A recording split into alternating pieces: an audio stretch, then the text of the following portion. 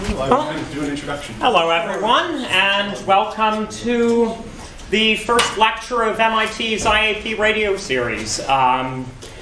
We have Phil Erickson here, who's going to sort of give an introduction to basically everything radio. And if you want to see more, there will be more lectures through IAP. You can find them either in the emails we've sent out or on MIT's IAP guide.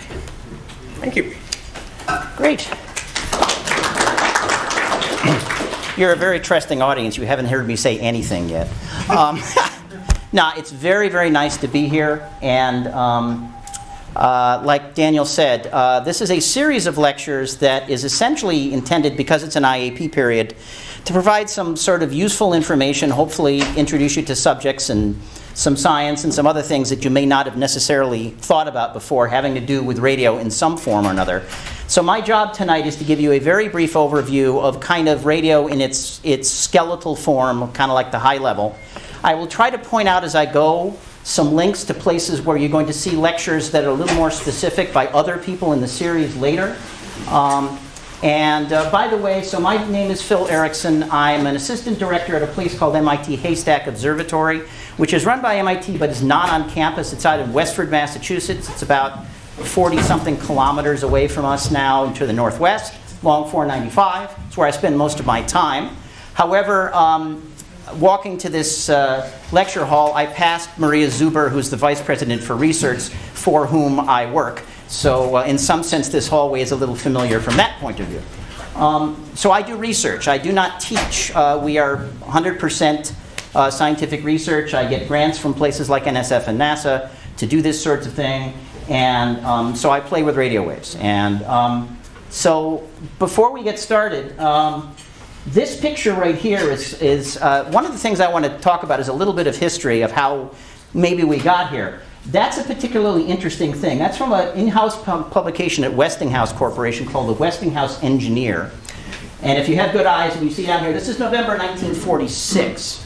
And does anybody recognize that particular device? Turns out that's a cavity magnetron. That was instrumental in World War II and all the radar development that occurred not that far from here in the radiation laboratory. This was one of the first times it had actually come out of the classified world and was being talked about as a device that was being developed to push radio from where it was up into the microwaves, in this case for a particular application. This is, in fact, one of the first descriptions of the centimeter wave magnetron, again, from all the work that occurred in the 30s and the 40s by both the British and the US. And this was in actually an amateur magazine. This is QST, which is the publication of the American Radio Relay League, back in December 1945. And if you remember your history from 1945, this is about when things were just emerging. You know, now it can be told. And this is sort of a little bit of a discussion of the thing that is in fact in your microwave ovens at home that heats your coffee or heats your food.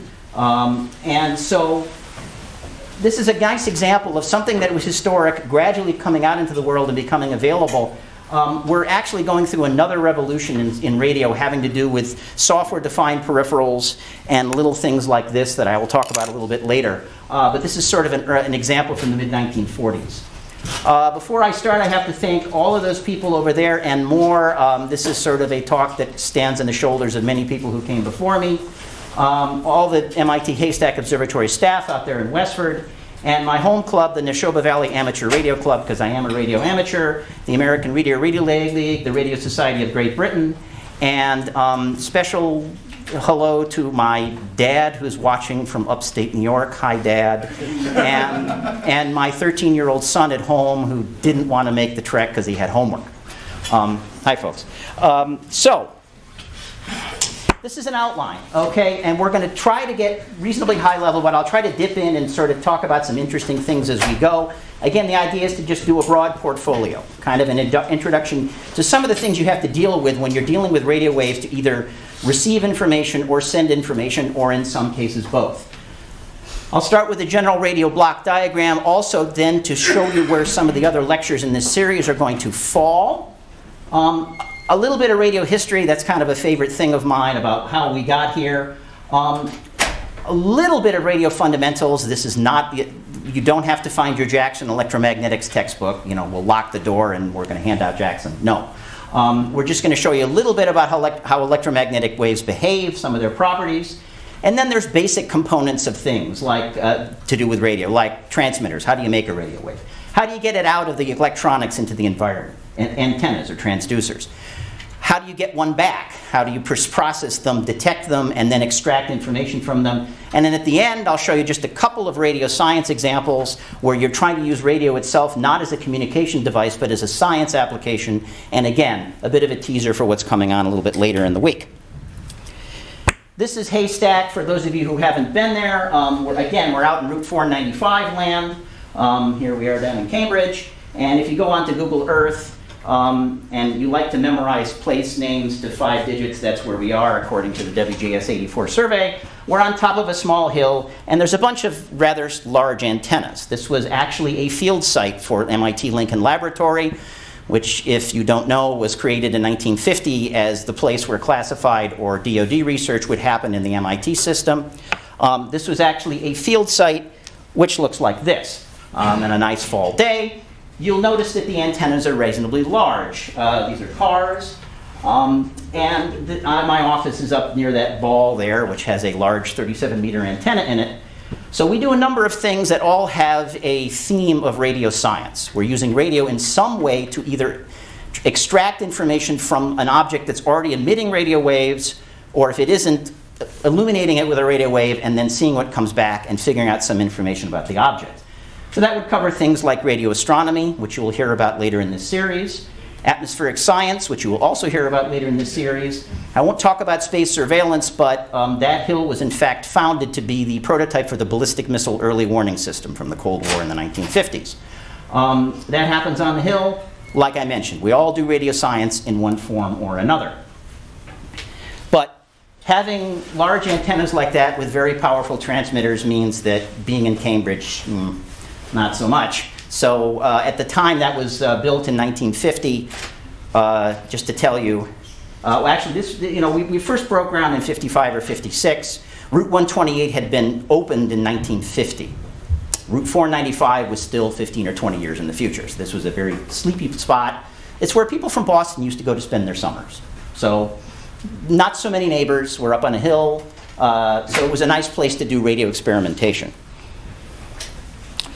Very, very simply, I mean, about as simple as I can make it, what do we do?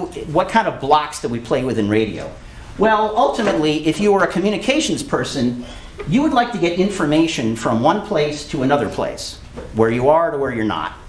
And if we stick with that, you have to take that information. It might be voice, it might be data, it might be encrypted or not.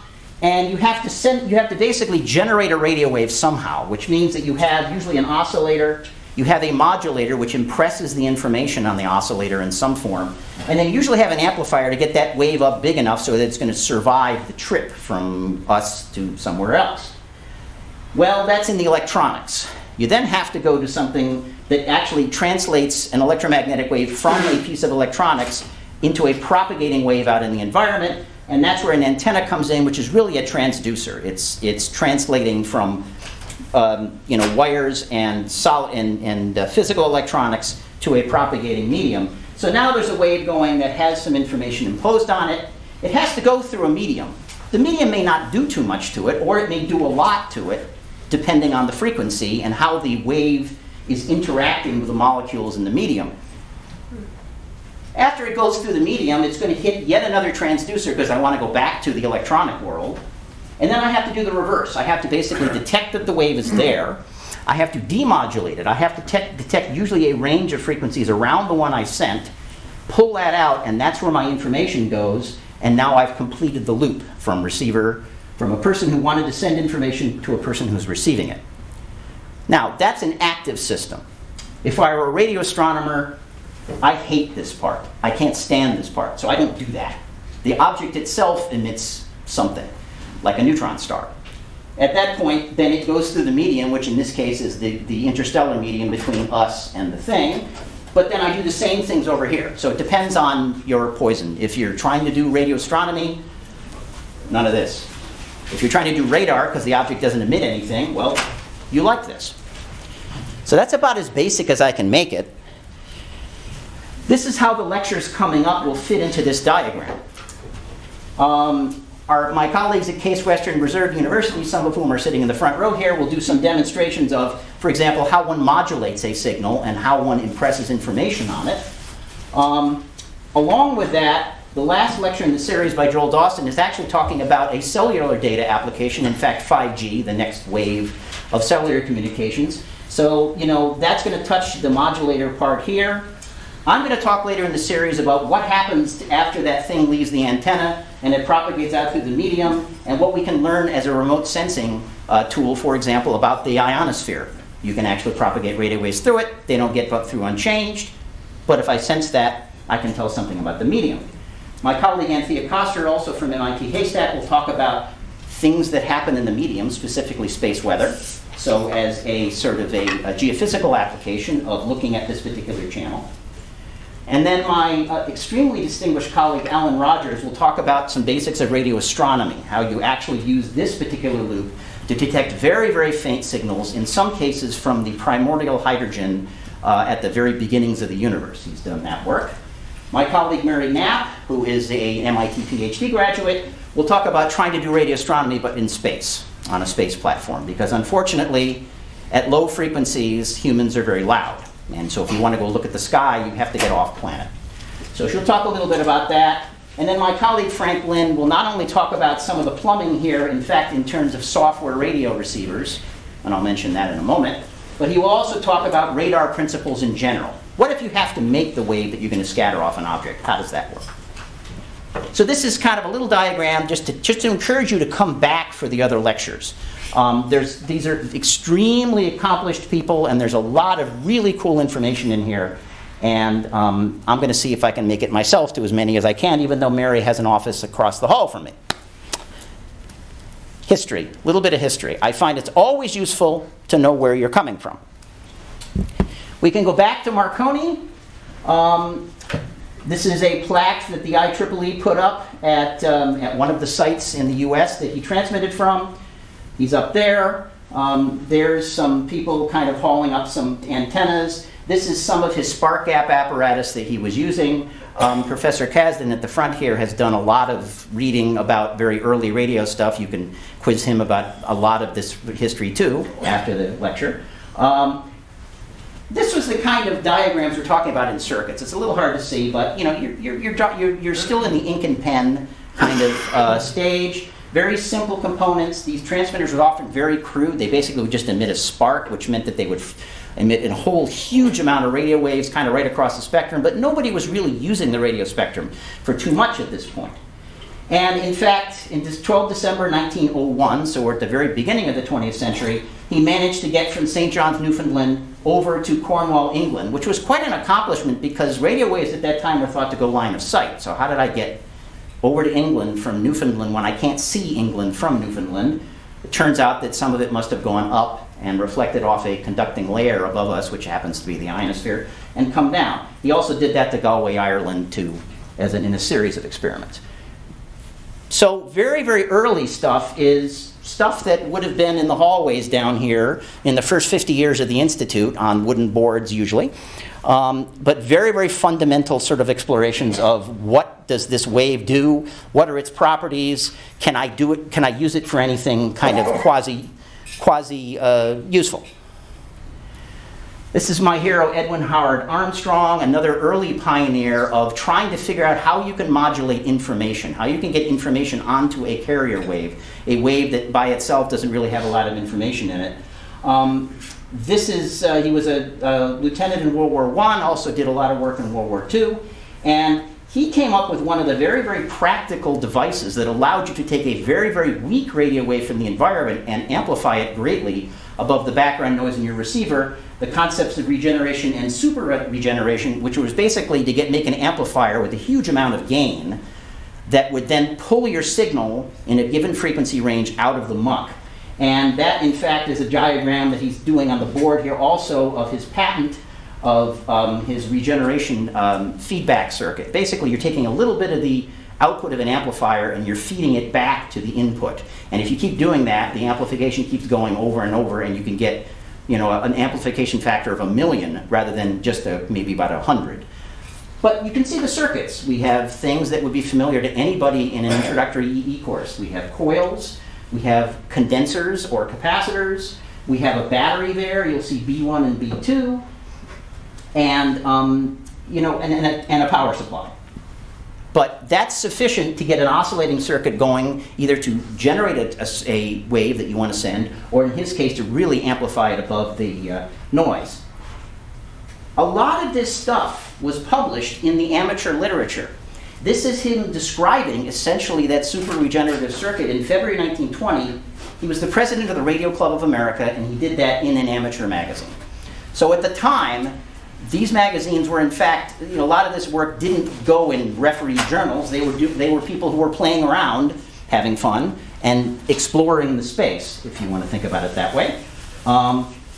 So a lot of this work happened in laboratories at Columbia University. This was his laboratory. Notice it's in the philosophy building at Columbia University. Very classic wooden benches. You will see galvanometers here to measure various voltages. You will see vacuum tubes, the amplification device of the day. And there's the audio amplifier over there with Nipper, the RCA dog, poking out of it. One of the other things that Armstrong did, in fact, was basically come up with FM radio, frequency modulation radio, which, if you ever read about it, is a very interesting subject because it was considered to be theoretically not what you should do.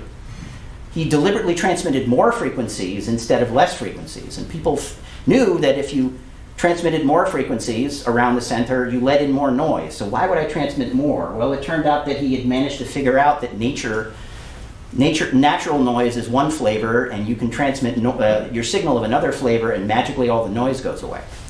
And he did that. He was the one that sort of pushed that in the early 1930s. And then promptly when World War II broke out, he gave all the patents to the US government free for the duration of the war. And in fact, most of the Signal Corps radios were based on FM. So he was sort of an open source fellow, if you want to think about it that way. But you can see what he was working with. Again, point-to-point wiring, very simple stuff. He was also a bit of a iconoclast.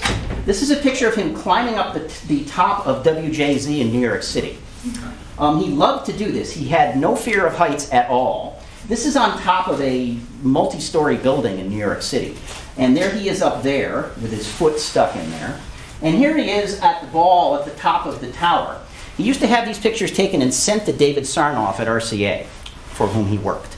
And David would just get enraged and go ballistic because he says, "You fool, you're going to fall off there." So in addition to having fun, you do have, as is usual in scientific stuff, you have iconoclasts all over the place who happen to have a lot of fun at the same time that they're doing this work. I highly recommend this book if you're looking for a good book, because it turns out, like anything that involves humans, there's not only technology, but there's a lot of personality and battles that occurred in the early radio's development. This is from Tom Lewis, who's a history professor at Skidmore College at the time in 1991. It's called Empire of the Air. You'll get interesting stories in this book. This is the tower that Edwin Armstrong constructed himself on his hill in New Jersey, next to his house. That's about 200 and something feet. He used to haul himself up with a chair. And if you read the book, you will find out why he would haul himself up to the top of that and put a little flag out with his patent number, which was then readable with binoculars from David Sarnoff's office in Rockefeller Center, New York City. Lots of interesting stuff in here. The early development of television, which used FM sound as its analog sound reproduction. That's Armstrong in there. So I highly recommend that book. It's really, really good. So then radio came out of the experimental lab and gotten to the point where, you know, you had people who were basically wanted to use it as a commercial device to, again, transmit information. And so, for example, here's KDKA in Pittsburgh, the first commercial radio broadcast back in November 1920 with a 200-watt transmitter. Not too much. There they are doing their thing. In those days, tape recorders really didn't come along for commercial broadcast until the late 30s and early 1940s. So all of the programs were live to air. So all these radio stations had full symphony orchestras that were dedicated to the station that would play a classical concert for 15 minutes, for example. You had people who were doing live radio announcing, again, no tape recorders. This guy was the fellow who announced the Harding-Cox presidential election. That's Warren G. Harding. I don't remember what Cox's first name was. But radio has now moved into sort of a broadcast medium. Okay, so now we're doing communications of news and entertainment to various folks. And this kept going with radios like this one, this fancy console radio. This is a Zenith 10S464 from about 1940. These were in prominent places in people's living rooms. If you were an amateur, you would have a shed in the back or something like that where you would continue to experiment. This is a little sheet from, I think, Life magazine back in the 1940s.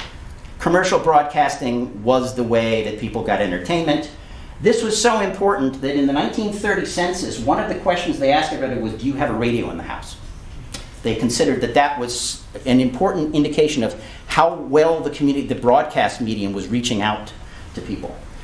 So until pretty much television supplanted this as a primary medium, this was your entertainment. I mean, you know, you had your radio schedule on the wall, and if you wanted to listen to your soap operas in the day, if you happened to be home, or these radio programs in the evening, radio waves were the medium that got them from a large, but it's one-to-many broadcast. Large transmitter out to many listeners at the same time. This is an example of the gear as we now move forward to the 1950s. This is the receiver that I first started playing with when I was smaller. I don't go back to the purely vacuum tube era, but this happened to be the one that I played with. This is a National NC125. National was a Massachusetts company. This cost about $1,400 in today's cost. This was about $150 in 1952.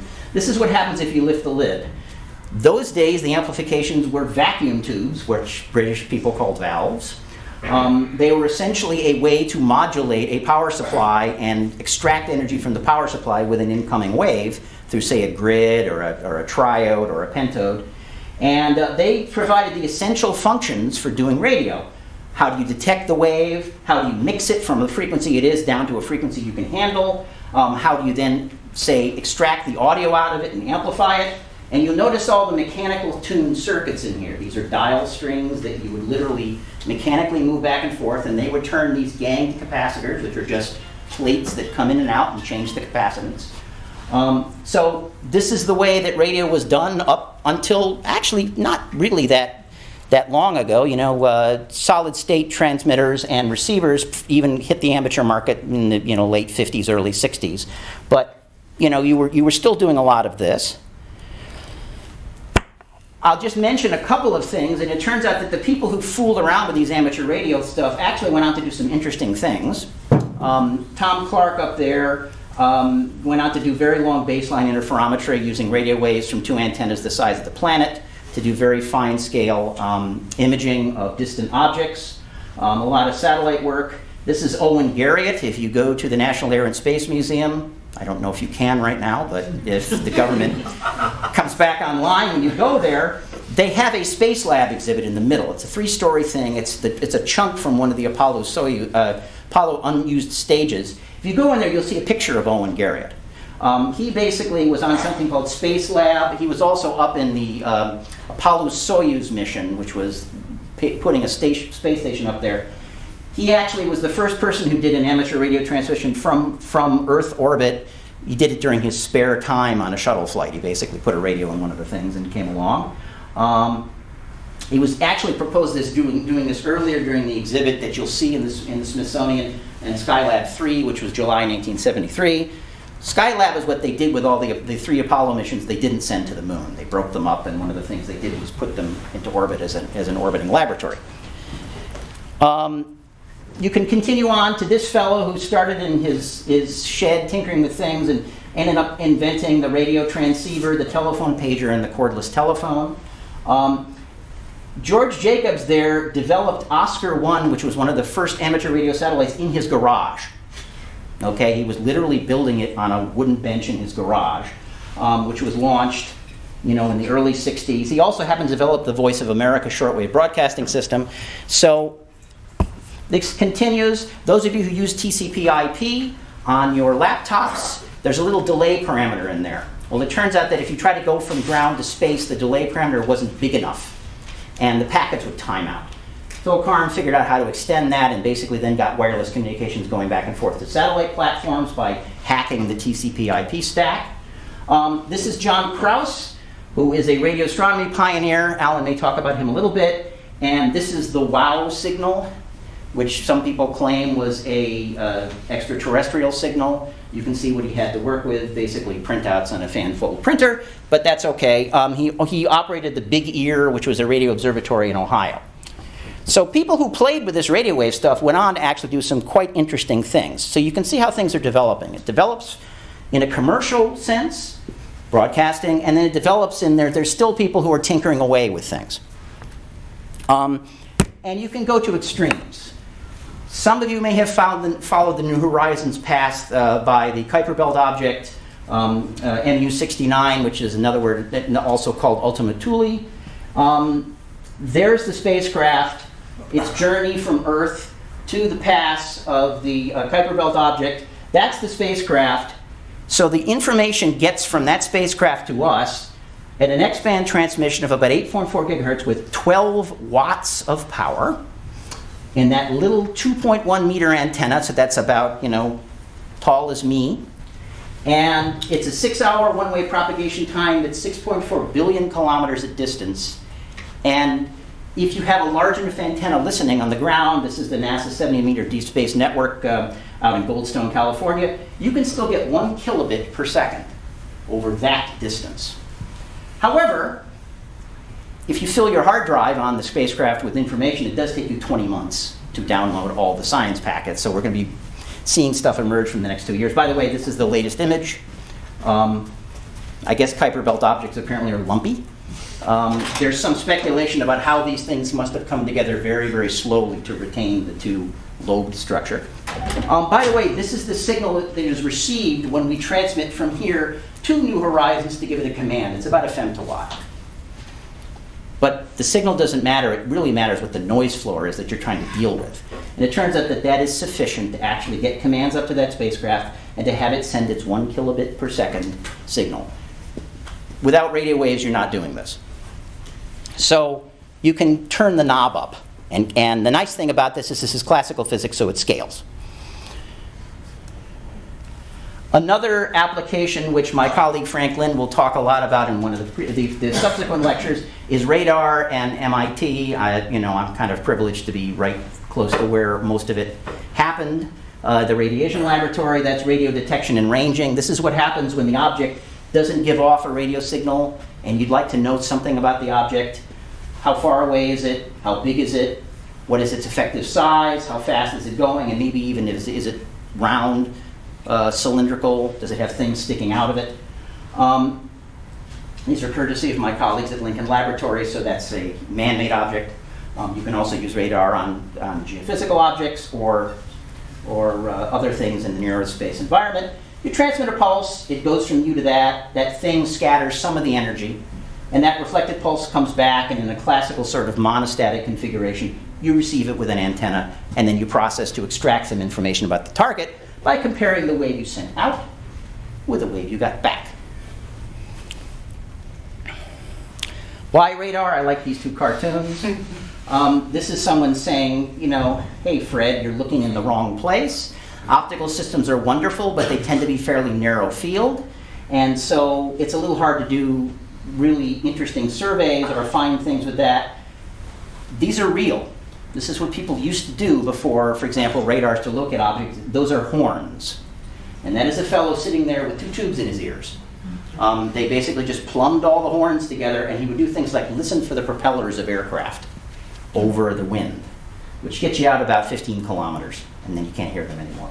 In World War I, they used to do that with Zeppelins, because Zeppelins were reasonably slow. So you could sit there and listen for a while.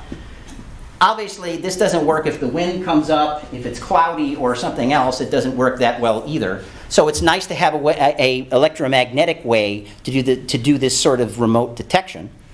And that's where I mentioned the radiation laboratory. You can read about the Tizard mission in 1940. This was extremely classified. This basically was the British sharing a lot of early microwave development they had done with the radiation laboratory here. And there's what the radiation laboratory used to look like. you can try to identify the footprints of the buildings that we now have here. And they developed about 100 radars during the course of the war at a cost of about $1 billion at the time. 4,000 employees, 9 Nobel Prizes came out of it, and other things like the laser, radio astronomy, and the transistor kind of fell out of the mix. So, and there's that cavity magnetron again. If you happen to take apart your microwave oven, your inexpensive microwave oven, you'll find one of those in there. It's essentially just a multi-cavity amplification device for microwaves. And then people worked on that to get it small enough to put it on an aircraft. So radar was quite an important, again, application of radio waves, in this case as a remote sensing tool. So just a little bit now about the properties of the radio waves that we're using, which really are just a form of electromagnetic waves, the same ones at a different frequency that you're using to see me, for example. It starts here. This is the rule book, at least for classical physics. There's Maxwell up at the top, who in fact unified this particular series of equations by taking things that had been discovered in the laboratory by Gauss and Ampere, for example, added one in himself. He realized that if he had a magnetic field and he changed it as a function of time, he generated a rotational electric field around it.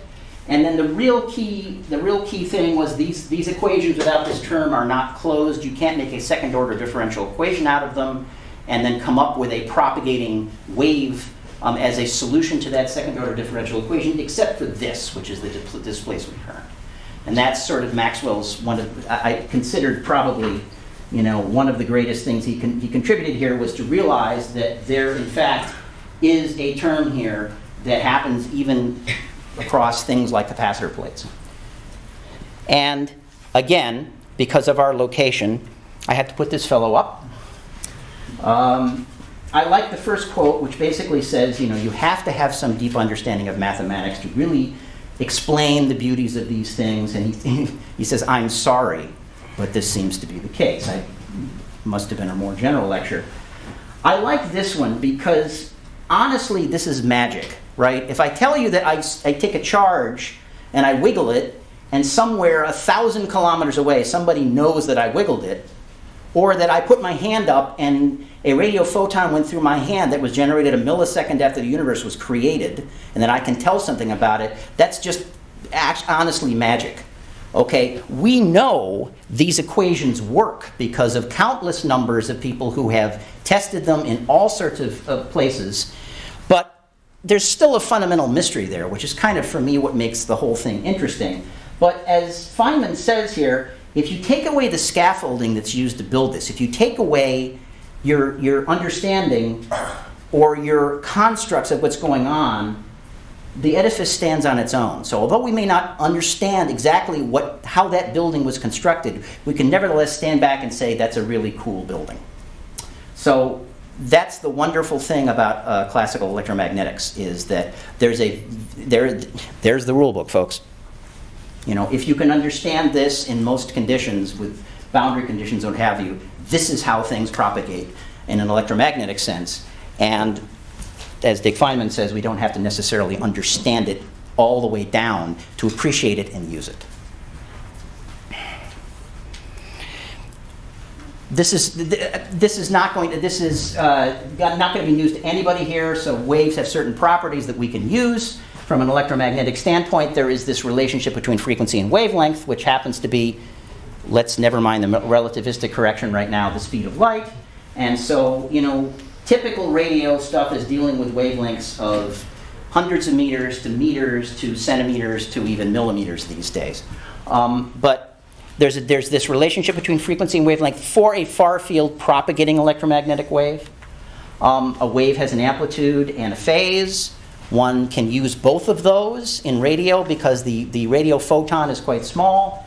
Optical systems, it's a little more hard to deal with phase, but we have a nice set of detectors that can detect both amplitude and phase. We can use constructive and destructive addition, so we can tell how coherent two waves are that are combining to see the thing we see, or how noise-like they are, and that tells us something about the thing that is emitting the radio wave. This might be a radio astronomy For example, application, this might be a communication signal. So we can use those properties. We can use the fact that the waves are polarized. They have both an electric and magnetic fields that are at right angles, in this case, to their propagation direction. And so a wave can have a vertical polarization or a horizontal polarization, and that itself encodes information. So there's lots of different dimensions to these waves that we can use either as a vehicle to get our information from A to B, or to extract some information about the object that's emitting them. And then there's the whole Doppler effect, which in itself can tell me something about the line of sight motion of the object, for example, that's scattering a wave on its way from transmitter to receiver. Another thing that we can use fundamentally and obviously at the core of any remote sensing system. So we have to make this, so let's suppose we're in a situation where the object doesn't make its own energy at radio frequencies and we have to make it. Well, there are these things called radio transmitters, and so we'll just spend a couple of minutes looking at a couple of pictures of things that make radio waves. Well, there's a real small one. That's called a pixie. There's the diagram. There's basically two transistors in that. Let's see, one crystal and a little bit of a filtering network on the output, and it's $5 with shipping if you go to eBay, for example, or your local radio club and find one. And all it does is if you push a key down, it starts emitting a sine wave, and if you let the key up, it stops. So you're basically doing Morse code with that, which was one of the earliest forms of modulation. You were taking a carrier, which in mathematics you assume started at the beginning of time and ended at the end of time, and you were imposing an envelope on it, and that envelope has information. So for example, there's two amateurs talking back and forth on a device which may not be that dissimilar to this. It's not a very high power device, okay, it's half a watt, it runs off a battery, but no matter. This is information. I've now encoded information, in this case, in amplitude-wise on a radio signal, and I'm using that to communicate with somebody else. And David's, is going to be talking a little bit about transmitters because they're going to be doing demonstrations with modulation. So the crew at Case Western will let you play with that a little bit. Then there's not so small transmitters like the ones I have. You can keep going, and in fact, if you are at microwaves, these are tuned UHF cavity amplifiers. These are 4 cavity tuned amplifiers. You have an electron beam down here. You have a big filament. You make the bottom of this tube 90 kilovolts negative, and you ground the top. And the electrons come flying out of the gun, and they go through that cavity. And every time they see, there's a tube, evacuated tube in the center, and every time they see a resonant cavity tuned to the frequency I want to transmit, they stop being linear and they start being bunched. And every time they bunch, you're basically pulling information out, power out of that power supply. You inject the wave you want to send. And by the time that modulated electron beam gets to about to the top, you can extract the power out, and you have about a 30 dB amplifier. So that one, if you put about 500 watts in, you get 1.25 megawatts out. These were developed for the ballistic missile early warning system. I used one of them, and I used one of them yesterday in the socket.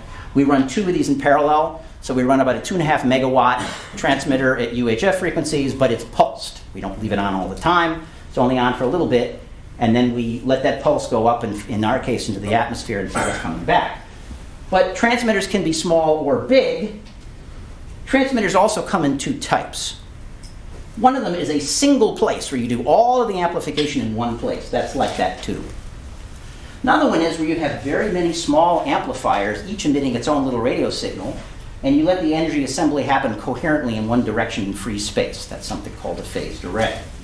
So for example, this has the same transmit power as 2 of these, but there's 4,096 little transmitters that are all coherently phased, so that in the direction you want to look at, all that power adds up. So transmitters do come in sort of varieties, either one big one or many small ones. Just another picture of the transmitters that we use. When you use single transmitters, unfortunately, because you have electrons that are going at a reasonable fraction of the speed of light and then suddenly have to stop at the top of the tube when they hit the plate that's grounded, they generate a lot of X-rays. So they have to be in a lead-lined box. So we get to deal with that. You also get to deal with the fact that it's not exactly going to be, you're not going to walk up with your patch cord and go 90 kilovolts on the bottom of the tube and then take 90 kilovolts off. You need a switch.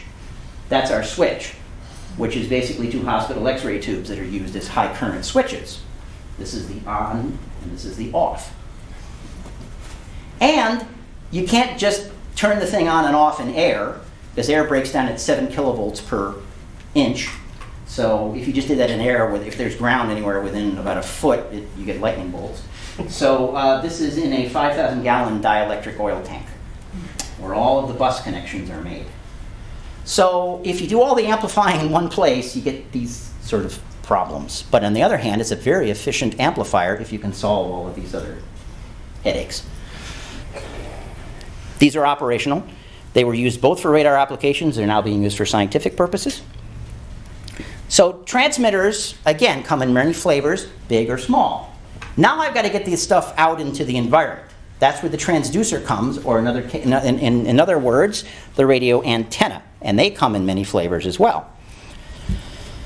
You have to have an efficient way to get the electromagnetic wave out of the gear you've got and then out as a propagating wave into the environment.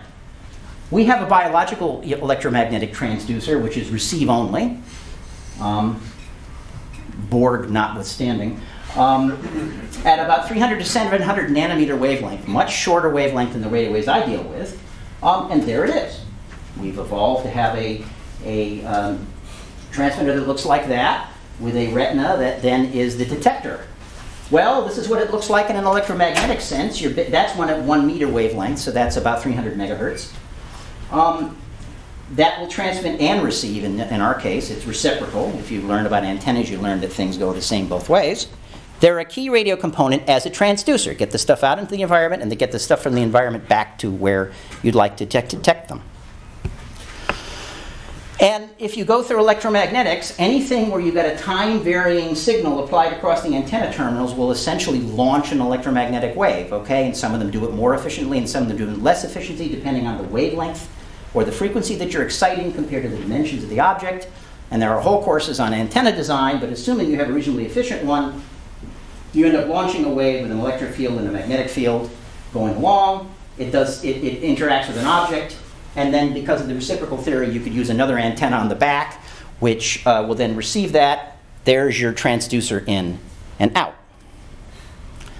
Antennas don't transmit information all in the, they're not, the ideal antenna is an isotropic one that responds equally to signals in all directions. We typically don't use that. It's an ideal construct, and we often like to have antennas that have gain, where they basically have a lot of, their radiation pattern is very, very focused in a particular direction, and the laws of essentially physical optics sort of translated to the electromagnetic domain with larger wavelengths. You will end up getting things that define what your beam looks like. Okay, and so you'll see a lot of typical larger antennas are parabolic in nature, in fact. And this is a mechanical antenna, and the reason that they focus is that at bore site in the middle, you can work out the fact that there's a plane where all of those paths have the same length or the same delay.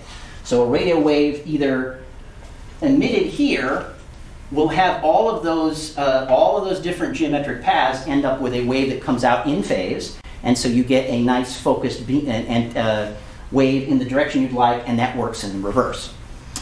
And so the parabolic reflector is almost one of the more common ones that you might see if you look for higher and higher gain systems. And we have some of them up here, like that one and that one and that one, and the one in that particular radome, which is just to protect it from the weather, which is 37 meters in diameter.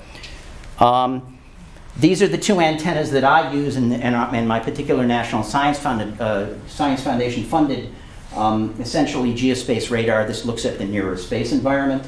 There's a parabola, which is about 46 meters in diameter.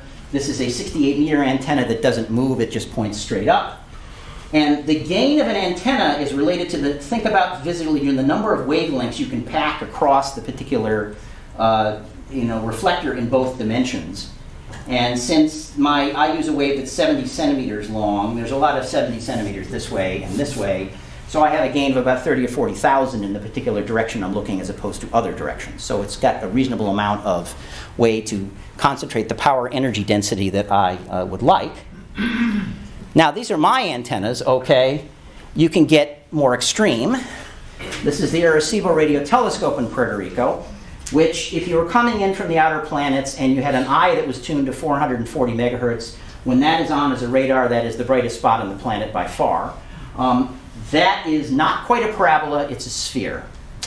Sphere focuses to a line, not a point, and that's actually so that you could move the beam by moving the collection point instead of having to tilt the whole reflector, because that's a 305-meter parabola, and it's in a crater, and tilting the whole reflector back and forth, as you might have seen with normal parabolic antennas, is a little difficult. The platform is about 700 tons and is suspended by 18 cables, which you can see right here. And then they hang the feeds at the focal point. So this was dedicated in 1963 to do both atmospheric science and radio astronomy. It spends about 90% of its life right now doing radio astronomy, but someone else built a larger one. This is the FAST telescope in China.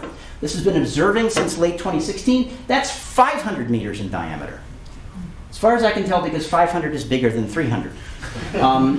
It is also a spherical aperture, but they actually, from a technology point of view, do this completely differently than Arecibo does. By the way, it's up to 7 Arecibos in size.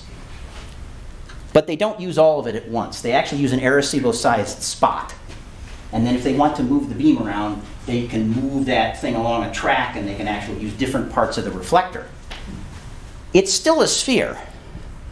Now, a sphere has spherical aberration, because if you think about it, the edges of the antenna are focusing with a different length than the parts right down here. So Arecibo has basically an RF corrective lens. It has a delay line that actually makes sure that everything adds up. The fellow who designed this in China wanted to do it a little differently. He actually designs mechanical actuators that pull the antenna down to a parabolic shape. So they take 300 meters of the antenna and they yank it down to form a parabola. And if they want to look somewhere else, they let it go. It's supposed to spring back. It's supposed to. I'm not sure it does. And then they move to another spot. That's because the guy who designed this was partially a mechanical engineer and likes mechanical and engineering things. And in fact, the deflection, by the way, that they need is 47 centimeters. It's a lot. So there are, even at the world's largest single antenna, there are more than one way to skin a cat when it comes to antennas. And you can keep turning up the knob.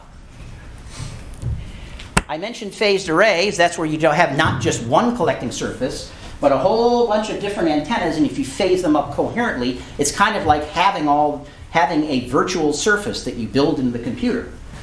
These have been used for about 40 years for doing things, because if I want to steer the beam in a different direction, all I do is I change the electronic phasing.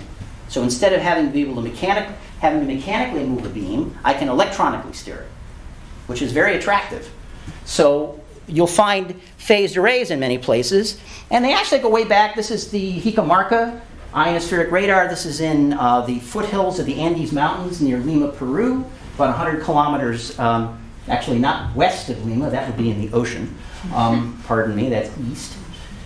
That's 18,432 phased dipoles at 50 megahertz, or 6 meters frequency. So each one of these guys is a half-wave dipole, so that's 3 meters, or about 10 feet from there to there. They're all on wooden posts. They're dual polarization. And this is all steered by electronic phasing. So even back in the 50s, one knew that you could do this.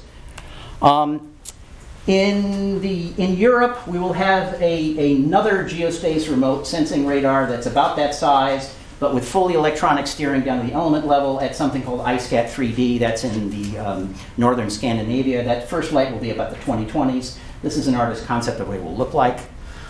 So people are still innovating even at this larger array concept, again, in the antenna performance.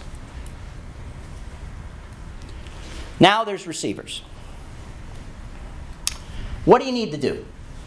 Well, if this is zero frequency, and I assume this is a frequency axis, The thing that you want, for example, is the information content that's in a little range of frequencies, in this case around some center frequency, which I'll call FRF.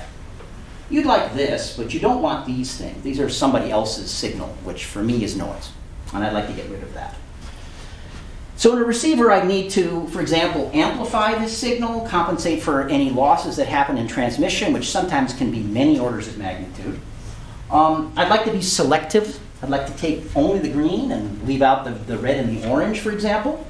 I'd like to be able to tune my little window back and forth if I decide that I want a different frequency or if the target changed its frequency.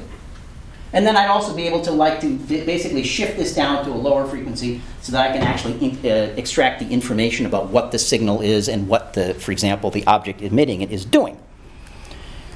So these days, receivers have evolved as we've gone up in frequencies. For example, that's a low noise amplifier at about the 1 to 2 gigahertz band or the L band.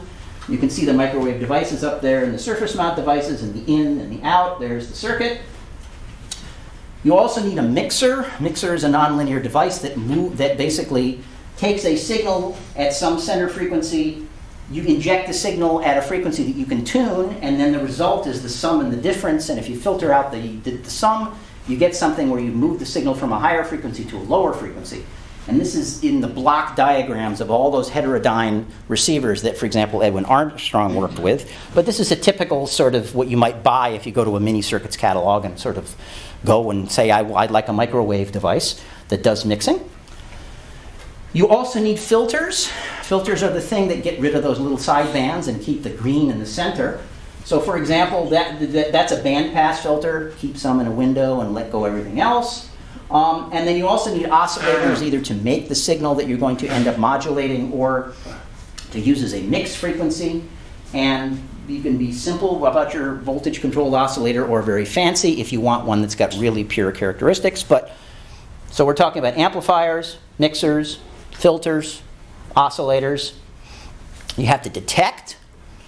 We want to one of the easiest ways to extract information, of course, is to use a diode, which basically takes a waveform that's going between plus and minus 0, clips off the zeros because the diode only conducts in the forward direction, and you end up getting something that's a rectified waveform. If you then put that into a capacitor, which smooths it out, you can end up getting the modulation envelope, and you can actually pull out the information around the carrier. These days, you use analog to digital interfaces typically, and try to get things into the digital world because filters built in the digital domain don't drift with temperature and do all sorts of wonderful stuff that sometimes gives you headaches if you try to do it in the analog domain. And so analog to digital interfaces are another key part of what's going on. And architectures, there are different architectures. Direct conversion is where you take the signal and you basically go straight on down to center it at 0 frequency. And then you just record with, for example, an audio recorder.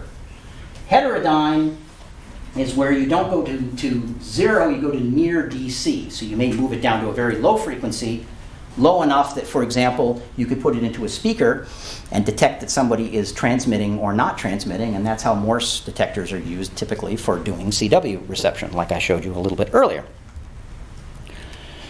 The dominant architecture is the super heterodyne, and that's what Edwin Armstrong, and I should mention Lucien Levy here because he was another person in France that came up with this concept about the same time. You take the signal, and after you throw away most of the signals around this frequency that you want, and amplifying it, you move it down to a fixed frequency, always the same. And that way you can build a very, very nice filter once, instead of having to build a separate filter every time I want to tune to a different frequency. The only thing you're tuning is that particular oscillator. So that radio that I showed you that I have at home that has all those mechanical components, it's making a tuned oscillator that moves back and forth, and then the rest of the circuitry can just be at the same frequency. This super heterodyne is all over the place, and in fact, then you get to try to extract the information out of what was happening. I showed you a very simple one here, which is that little diode. That's about as simple as we get for extracting information. These days, and this is the disruptive thing, is that you can get things that were considered pretty much unobtainable in the laboratory for chips price, as they would say in the UK. You can get little Silicon Labs SI5351 amplifiers, oscillators that are fairly pure for about $8. That's with shipping. You can get a GPS disciplined oscillator, which has a pretty, this is good to a part per billion or more, for about 150 pounds, so about a couple $100. There are disruptive things that allow you guys to actually play with radio waves in a way that would have taken you a lot more time and a lot more money and a lot more fiddling beforehand. And there's also software like this EDIS USRP device that actually then gets you into the digital world where you can put together blocks that basically construct a radio out of essentially a plumbing diagram that's in software now. For example, this particular plumbing diagram, don't try to read it, it's an eye chart. That's a upper sideband recorder. That's an upper sideband receiver. That basically decodes a particular modulation form that's used a lot by amateur radio people. So one day we called our friend SM4IVE, who's an amateur in Sweden, who built this 13-meter antenna himself from bar stock in his garage with a welder and a couple of friends to help him put it on the stand. We pointed at the moon, he pointed at the moon, and he transmitted. The signal went 400,000 kilometers, came back to our antenna, and the very nice thing about that is that when he did that,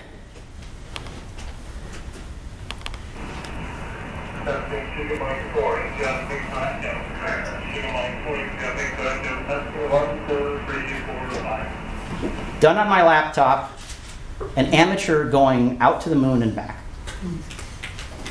It works. It really does. Or you can do, for example, this. And this has got the covers taken off. This is what we call an RTL dongle. This is, I think, $10 if you pay too much. $8 on eBay. This is a software radio.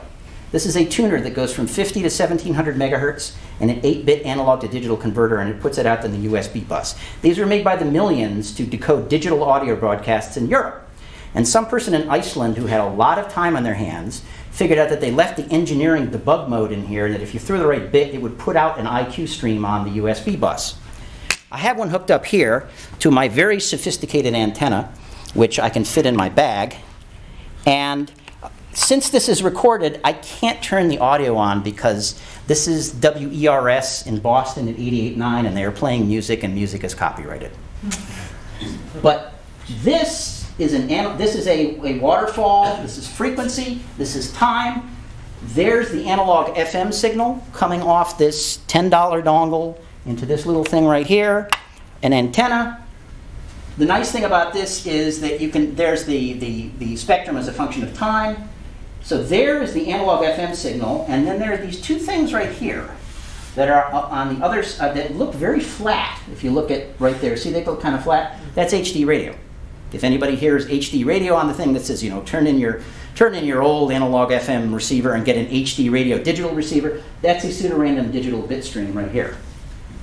So they're transmitting those right alongside the analog. Someday they'd like to turn off this analog and go to the digital, but they haven't gotten there yet. All of that is a software demodulator. That's GQRX that's built on a GNU radio flow graph. So the nice thing is that it's disruptive and that people now have these tools and they can play with them. And there are GNU radio hacking conferences where people sit there and try to reverse engineer the wireless microphone and play their own music in while the guy's trying to speak. Literally, it happens. You can also do things like this. This is literally me going to a web page in the Netherlands. This is the University of Twente in the Netherlands. This is a software receiver in the HF band, so that I don't have to drag an HF antenna with me, hooked up to one of those dongles with a little bit of amplification. And you see that little thing I have right there that's about at 7.7075 kilohertz. If I turn the audio on, those are amateurs transmitting something called FT8. That's a digital mode of communication. They're using the sound card in their PC. That's frequency shift keying. There's probably about a dozen different amateurs there on 15-second cycles going back and forth. They transmit a very limited amount, maybe like 12 characters. The other person transmits. They go back and forth. They complete a contact and then move on. And you can even, if you're good, your eyes are good, you can even see the little frequency modulated tones in there. All done with software. And I could listen to that all day, but you probably do not want to. So we will mute that. So are they sending, is that like teletype signals that they're sending? Or what? It's a very deep code. It's designed to, it's a very redundant code. They're basically sending the same 12 characters over and over, but there's cyclic codes in there and lots of things piled on top of one another to deal with very deep fades and very, very weak signal paths. And I think that they're getting down to within a few dB of the thermal noise floor at HF frequencies by doing this. And this was actually created as a bit of an equalization for people who didn't want to go buy 100-foot towers and put up huge antennas, but still wanted to be able to communicate over long distances. The noise floor of this is so low because the effective bandwidth of that coding is so narrow that you actually can detect things with very, very modest equipment. They're trying to talk to each other. Yeah, ultimately this is making contacts, okay? But you can transmit very, very limited amount of information because of the redundancy in the code. They keep sending the same thing over and over again. So it's pretty much, are you there? Yeah, I'm there. I'm here. You're here. See ya. That's pretty much what we're doing. But on the other hand, people have gone long path around the world the wrong way. Australia, I've done a little bit of that from a wire that I hung in my backyard. You know, it doesn't take much. All of that was done by the appearance of software radios and sort of the ease in which one could install them and use them. So this is the future, folks. This is where it's at. Pretty soon we will walk the A to D converter in an affordable way, we're already doing that professionally, all the way back to the transducer, so that all you will have in your analog setup is an antenna, a low noise amplifier, and an ADC, and everything else will happen digitally. We're already doing that professionally, but this is even going down to the point where you know, normal you and I can go buy this stuff on eBay and do it. And my colleague Frank Lind will be talking about that. One other thing that also happens is that sometimes you actually, a link is really weak, okay? You've bought as much transmitter power as you can, you put as large an antenna as you have, and that link is still really, really weak. Well, you can play this game called pulse compression, which means that I modulate the signal I like with a code that I know what it was on the other end. And if I use that code to demodulate the signal on the other end, the signal and the noise tend to separate themselves because the noise isn't modulating in a code that I put out. And so I can achieve essentially what is energy compression. I can actually take the amount of energy I would put in a long pulse and instead stuff it all into something that is equivalent of a larger system. And so the cell phone network and the Wi-Fi standard running through this room use that kind of thing. For example, because if you're driving your car, it would be nice not to have to be dragging around a 20-meter antenna behind your car if you want to talk to the GPS satellites to find out where you are. The GPS satellites, in fact, use heavy amounts of coding. So you can have a really small, cruddy antenna on your end and still pick up the signal. That's pulse compression, and Joel Dawson will be talking about that in one of the later lectures. I will point out that that also happens in nature. This is a rotating radio star. This is Pulsar PSR B0959-154, which rotates at a rate rapid enough that you get a pulsed signal every fraction of a second at about 1.668 gigahertz. There it is, ping, ping, ping, ping, ping. This is from the Parkes 64-meter telescope in Australia. If I were to play this audio, it's not a tone. It actually drops very slightly. If you listen to it over and over, you could hear that the tone starts at a higher frequency and drops a little bit until the rotating neutron star beam has gone by us. That is a signature of the interstellar medium between us and the star, because that actually takes the lower frequencies and delays them longer than the higher ones. That's information. That's actually a form of natural pulse compression. Finally, 2 or 3 slides just on radio science. What can I do with this in terms of a remote sensing tool? You can do things like help discover the radiation belts. This is Explorer 1, which if you read the early history of the US space launch program, was the first scientific satellite up in 1958. And James Van Allen in this picture right here, and here he is holding it up with Werner von Braun over here. That had a transmitter on board that had 4 very simple telemetry streams. They were frequency shift keying. You can see them right there. And they were deliberately designed so that an amateur with a VHF radio could tune them in. And so this guy, Roy Welch, in Dallas, put an antenna up and pointed where the satellite was. And on February 11th, 1958, let's see if this works. It does not. In any case, it just sounds like that warbling sound that you heard when I tuned in that particular thing. That's one of those things. The cosmic ray counter is why this guy ended up discovering the radiation belts. That there was all this radiation in near space that he had never learned. It was all done using a radio link. By the way, Alan Rogers, who will be talking later on radio astronomy, is the son of this fellow named John Rogers, who was Van Allen's chief engineer in Iowa. So another good reason to come see Alan's talk. You can also determine what happens to the ionosphere, for example, when you bounce radio waves off it and something like a huge eclipse goes by. Anybody here see the August 21st eclipse? Few of you maybe. There were huge NASA webcasts, I remember. We actually turned our ionospheric radar system, and I'll talk a little bit about that in my lecture in a few days. And we actually just measured sort of the ionospheric electron density as a function of altitude and time. On a day there wasn't an eclipse, and a day there was an eclipse. Can you find the eclipse? Right there. This antenna was looking 1,000 kilometers away from where the eclipse shadow was. But the eclipse has an edge, and the edge causes a huge reduction in the amount of electrons in the upper atmosphere. All of that is done using radio waves. And in fact, this is a really, really hard experiment to do. I use my 2 megawatt transmitters, and I get about 2 femtowatts back.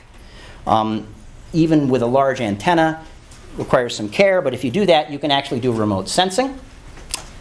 My colleague Anthea Koster will also talk about space weather a little bit later in this series. And then finally, you can go beyond the planet to look at things like black holes. There's something called the Event Horizon Telescope, which is an international consortium which is looking at Sagittarius A star, which is the closest black hole to us. It's a black hole of about 4 million solar masses, a reasonably compact object.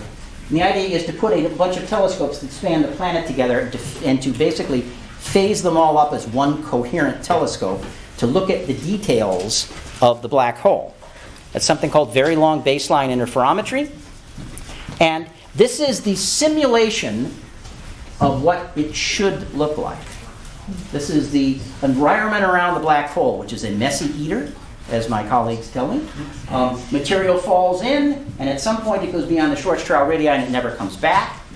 This telescope should be able to probe that structure down to about 5 Schwarzschild radii, 5 times the radius where nothing comes back.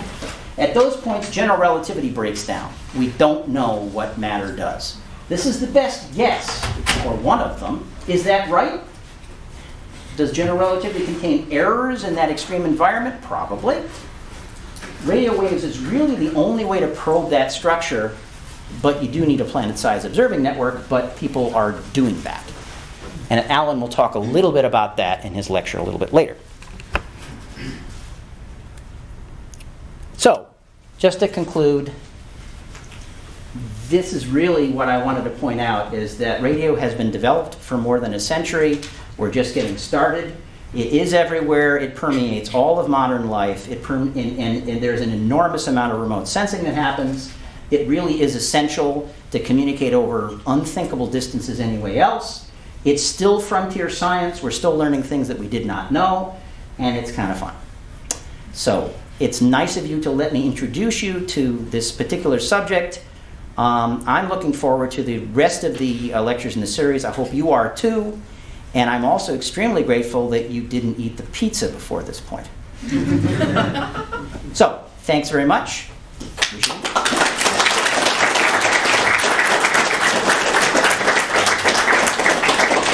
I can take a question or two here, or we could just have questions since people are having food. And I'll give a quick advertisement for tomorrow. Quick advertisement. Go ahead. Quick questions for her, please. Oh, yes. Anybody? Yeah. Oh, look, somewhere. Go ahead. I wanted to go back to just some of the fundamental propagation. And you didn't say very much about dispersion effects. No, I did not hear. They're obviously atmospheric dispersion effects, but if you get into deep space, there must be gradients in the dispersion. Obviously, zero, epsilon zero, and u0 are not what they would be in absolutely perfect vacuum with absolutely nothing on no charge in it. So, do you see these effects? Do people follow them? Important? Do you get information? There are people who study, scattering in the interstellar medium, for example. There are people who also do, for example, even within the solar system, for example, in the space between planets, people do interplanetary scintillation. We have a blob of plasma that comes along. It's going to, for example, not let the perfect vacuum field continue along. There are people who study that, again, as a remote sensing tool. For the people who go beyond that, a better question probably to ask my radio astronomy colleagues. At some point you have to make a lot of assumptions about what's going on. Usually I stop at those assumptions, so I'm just trying to say that I haven't had personal experience dealing with those sorts of effects. But anywhere there is a charge and there's not a vacuum, you have to have at least at some level some effect. Because if you think about it, as the radio wave is going by, it's accelerating that charge, right? It has to. So some amount of wave energy has to come out of the wave. I mean, that's the principle behind Thomson scattering. You have these little Hertzian dipoles. Every electron sucks a little bit out of the wave and transmits a little bit of energy back itself. So there is some. At some point, if the interstellar distances get too long, then you have to start worrying about that. But that's about as much as I want to say about it. But you also have gravitational lensing. And then there's right, and that black hole is an absolutely extreme example of where the reason that you saw this particular structure around the hole, and in fact that it's Doppler boosted on this side, there's more emission here than there are here, is because of some of the lensing that's occurring in the extreme environment around the black hole. You can model that with things like magnetohydrodynamic quasi-fluid things, but it gets hairy in a hurry. But there has to be lensing occurring right over here. It's fundamental to the environment around the hole. The part of the Event Horizon project is to determine how far out that lensing extends, for example. And that should tell you a lot about the parameters that are in there that are measuring where the lensing is getting big enough to distort your view. Other questions? Okay, advertising. I'll say a word. I'm David Kasdan. I'd like you to meet my colleagues Nathaniel Vishner and Christina Collins. We're here from Cleveland, Ohio, which is a small foreign city west of here. We are Case Western Reserve University's amateur radio club. We will be speaking tomorrow on modulation techniques. For those of you who are relatively new to electrical engineering, we'll be showing off a couple of the fundamental amplitude and angle modulation techniques in each of time domain, frequency domain, and phasor domain. I think it's an interesting illustration. We'll talk about some other things as well. And I will say what I trust is the motto of this lecture series, which is every engineer should have an amateur radio license. What are you guys waiting for? That was unprompted. And thanks for all of this. This was That was unprompted. Okay, Daniel, what's the procedure? Well, I guess thank you all for coming. If you're interested in all this stuff, certainly come back for the rest of the lectures. And also, MIT does have an amateur radio club. We have resources and do a lot of this. And if you actually want resources to start playing with radio, SDRs, even EME, bouncing signals, like you talked about, we are building systems to do that currently on the Green Building. And if you're interested in playing with any of that, come find us. Thank you. Oh, someone else raised your hand. These are being live streamed for the entire month? Yes, that's the plan. And where does one actually figure out what the link is to find the live stream?